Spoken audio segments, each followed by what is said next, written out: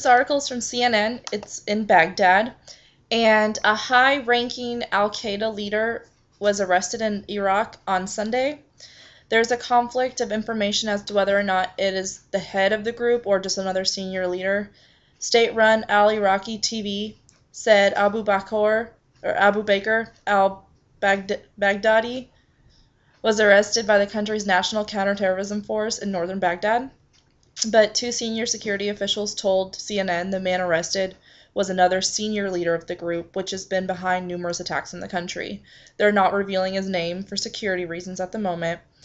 Baghdad's Shiite-dominated government was blamed for the recent attacks across Iraq on Sunni insurgents with ties to al-Qaeda. In November, at least 166 Iraqi civilians, police, and soldiers were killed in violence across the country, according to figures compiled by Iraqi's Interior, Defense, and Health ministries. And most of the casualties were civilians, the officials said. But they're trying to get the wraps on al-Qaeda, and with the arresting of leaders, that's a good thing, but no one really knows who's the head of it.